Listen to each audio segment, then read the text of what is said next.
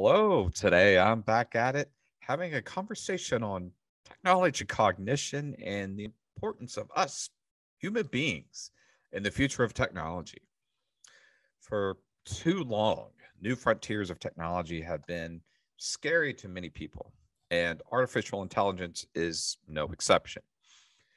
And it's important that we showcase the humanness in AI and realize that AI needs people to flourish, but more importantly, provide guidance.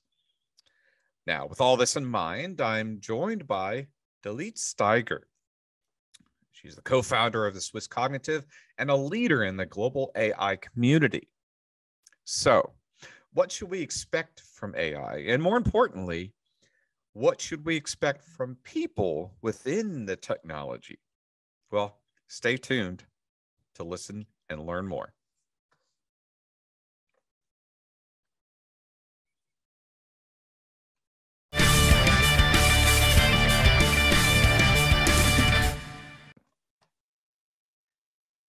Well, hello, Dalith.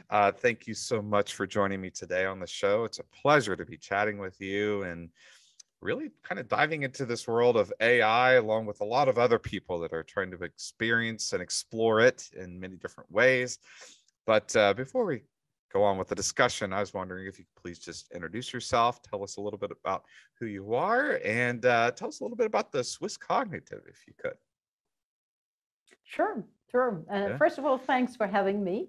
Yeah. So who am I in a nutshell? Yeah. I'm a serial entrepreneur, born in Israel, grew up in Switzerland, and one of my goals is to Switzerlize the globe. Besides Okay. my drive, yeah.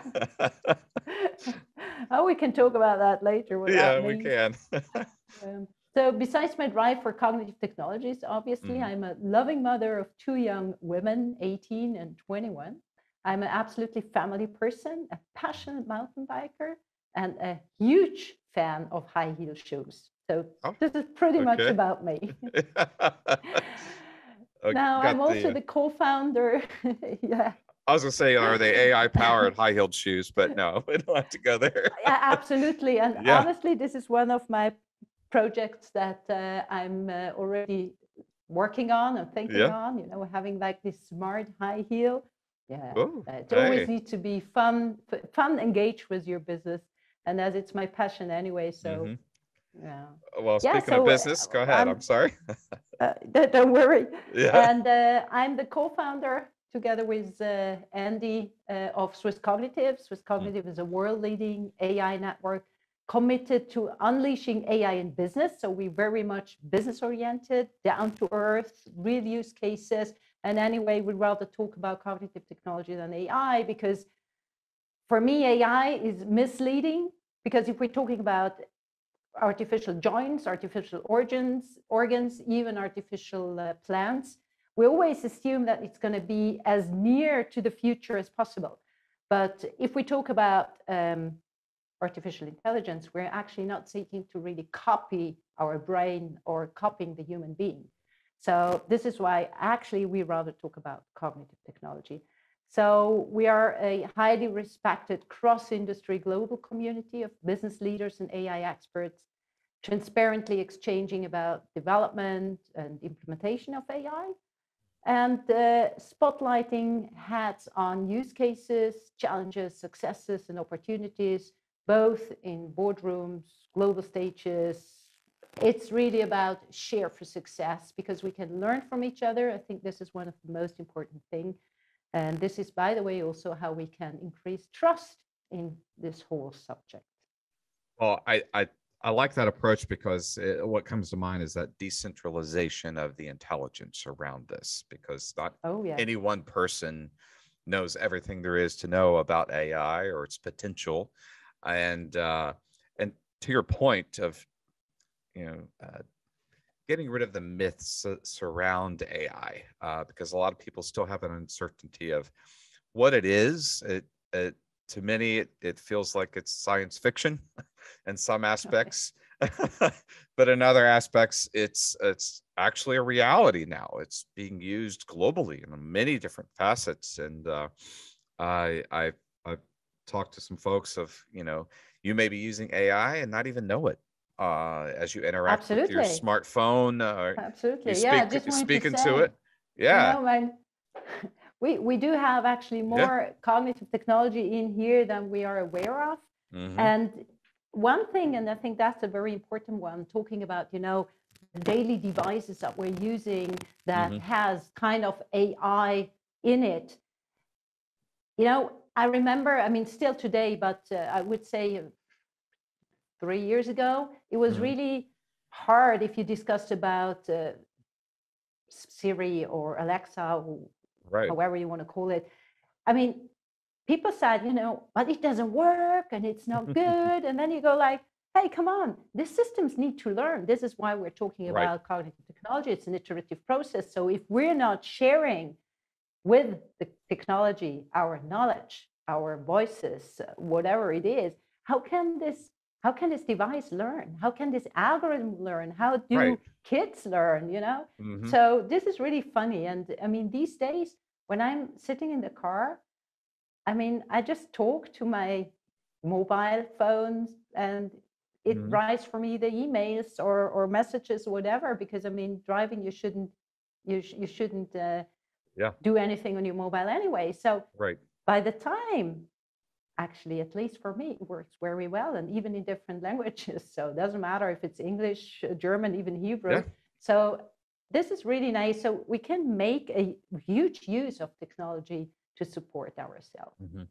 And I like what you mentioned there as far as the different languages. It's actually helping break down barriers between different peoples and cultures and things to real time translation of words, even audio, almost near real time translation, so you can have a conversation that feels a bit more natural in connecting with people. I think that's what a lot of times that language barrier hindered that connection that you could have, or sharing of ideas around things. And it it brings me to something I was wanting to ask is obviously with across the SwissCognitive, I'm sure a lot of people have a lot of questions and comments and things of that nature. But what are the most common things that you're seeing around in and around AI? Is there a lot of common things, or is it just still that uncertainty and kind of questioning what can we do with it? Yeah, absolutely. And if I may, I would rather first give you a comment on what you said, because I think this is really essential, the connecting with people, to be exposed to other cultures, other countries. I think this is exactly one of the huge advantages of technology overall. And when I think, especially now during the pandemic, that we have been forced, based on the lack of alternative, really forced to use technology to meet each other, to discuss with each other, the whole questions about ethics, about responsible, about trust, got, for me, a total different view, because people realized, now kind of we have a community without borders. We have discussions, roundtables, meetings with people all over the world. And when we talk about, and I guess we will get to this point later on also, the trust responsible of AI. What does it mean? What is ethics? What is the standard? If we're talking in Switzerland, even in France or Italy, if you go further to Africa, the States, China, I mean, this is just totally different. And I think it helps a lot. And a huge advantage that the technology gives us is this interpersonal relationship, having more time with each other, and actually have the chance to get to learn other people and other cultures. And there's just what you mentioned about, this almost simultaneously translated, how do you say, like that it gets translated simultaneously. We have been lucky that before the pandemic, we have been for a whole month in Ecuador. And I'm talking several languages, but unfortunately, I do not talk Spanish or Portuguese, what made it a bit difficult. But because we had the chance of using the technology, we were able to connect with people. And one person was actually, until today, a good friend of ours, was by accident one of the taxi driver. And he just didn't talk any other language.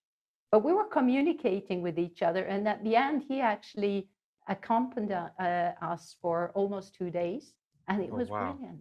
Yeah. We went together to a restaurant, and we were sitting together, and we were literally communicating via our devices, had a great laugh. And until today, we're chatting back and forward, everyone in his language, kind of, sending it in the other's language. So this is just lovely. Well, but yeah, coming back to your question. Yeah. Sorry. Well, I was going to just on that. It kind of ties into what I said. I think a lot of the questions and comments you get around is how, I'm assuming, is how can we break down those barriers? You know,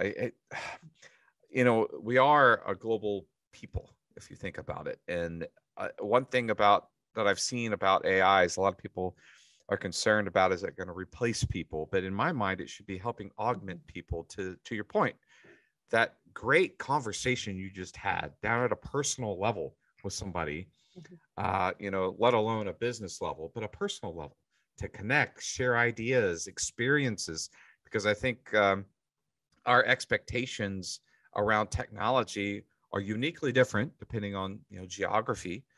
But when you get to understand somebody and get down to the core of it, a lot of times those experiences you have or expectations, there's a lot of similarities in there. And that could really help with, where should we take this technology? What questions should we be asking to learn more about it? So I don't know. It's just an exciting time to be in, to again, break down those barriers with folks. And so back to that question, is that a lot of the themes and comments you're seeing is around AI, is kind of, what are the expectations there? What kind of barriers can we remove, or what are the capabilities?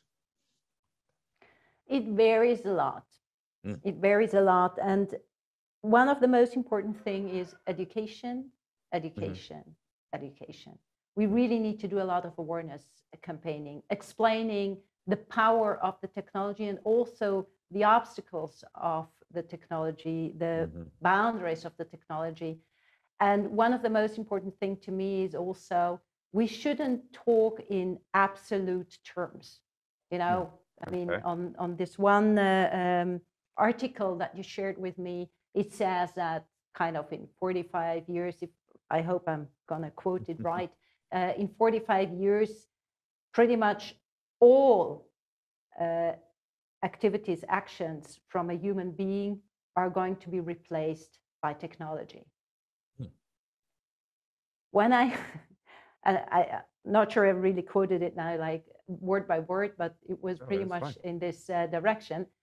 When I read that, I said, you know, if someone doesn't really know a lot about that, I mean, then you really get afraid. What does that mean? Everything and everyone is going to be replaced by technology with what we're doing. And then, by the way, funny wise, one thing came up into my mind that definitely will never, ever going to be replaced, but anything.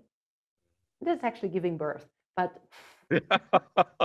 Well, that's true. That's something I obviously I have no personal experience with. My wife could say otherwise, obviously, her personal experience. But yes, yeah, I mean, I'm sure we could have a virtual simulation of it, but not the whole. Yeah, but it doesn't make physical sense. and emotional experience. Yeah, exactly. No, so, I love that. You know, when I read through that, and it just came up to me like, okay, I mean, I'm sure there are quite some other examples that it's just not going to happen because it can't. And a lot of things maybe or can, but we as human beings just not going to let it be because we don't need it, we don't use it, we don't want it.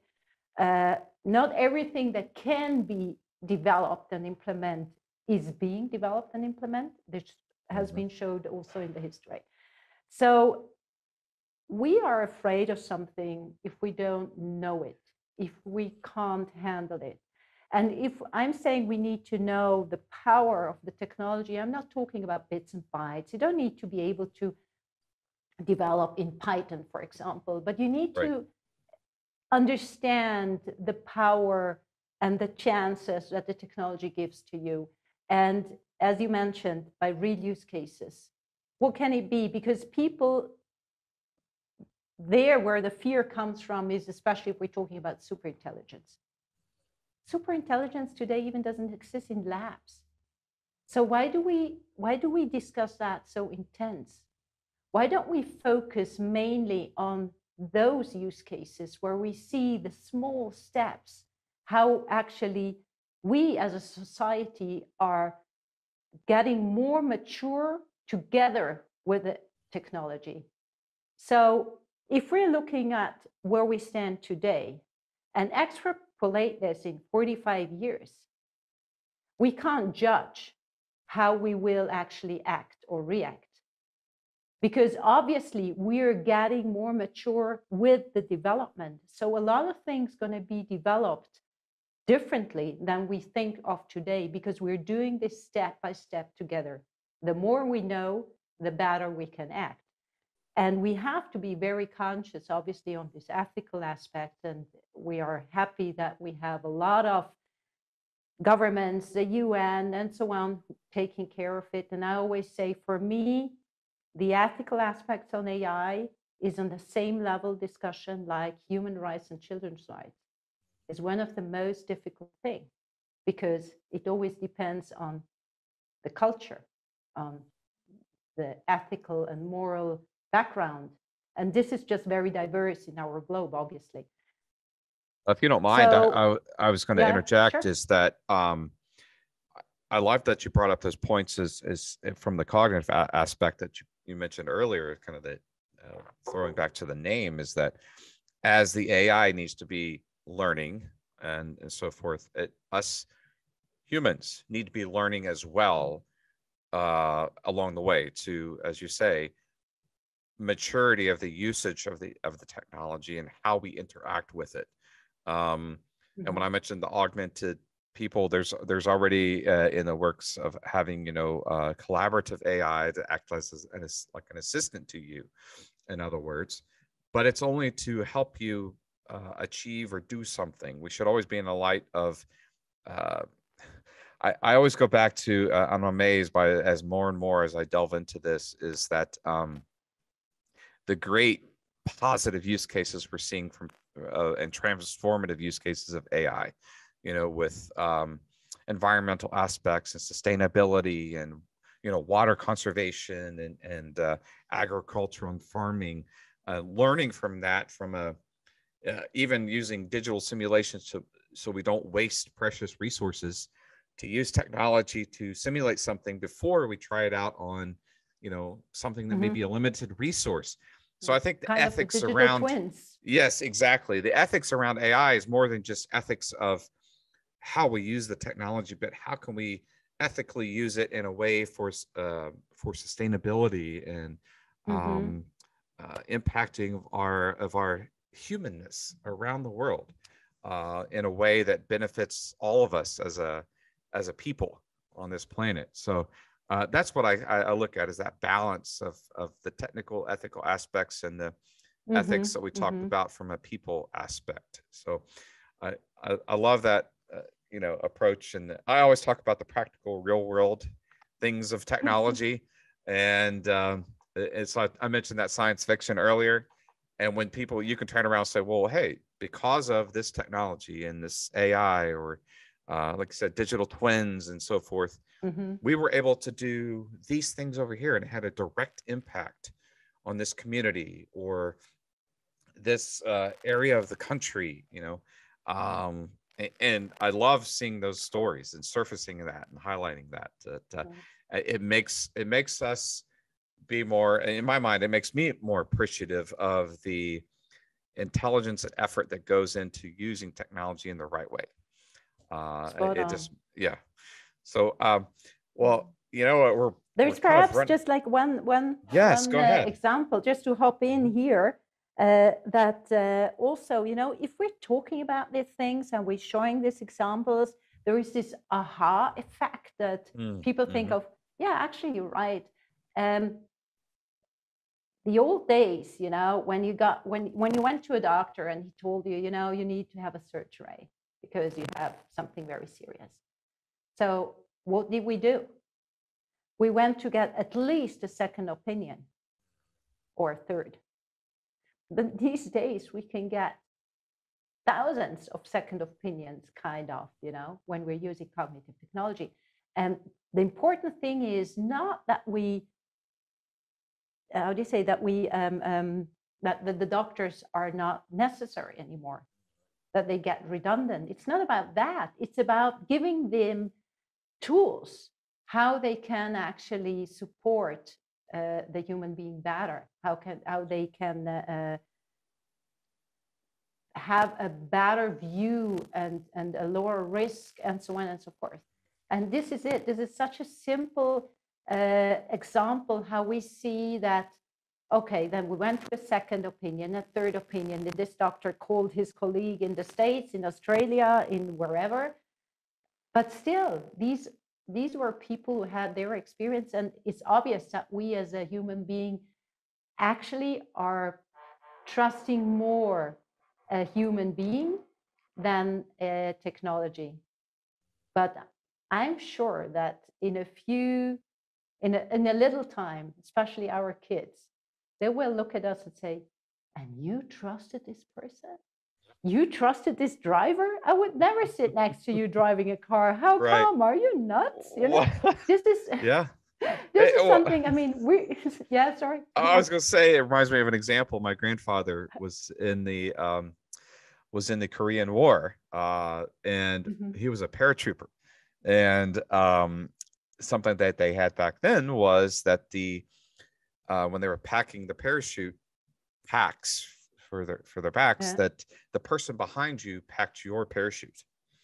So you had to have that trust of the person in your group behind you, and they had a little tiny book a little ledger book that they would sign of who packed this parachute.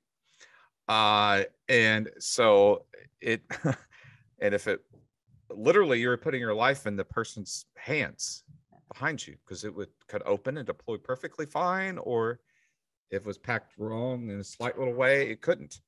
And so to your point of putting the trust at other people's, and then now the trust in technology, it does, at some point you do have to put your trust in it and remove that fear, because there's a lot of that fear still there. It's FUD, fear, uncertainty, and doubt, that a lot of people have around all of this.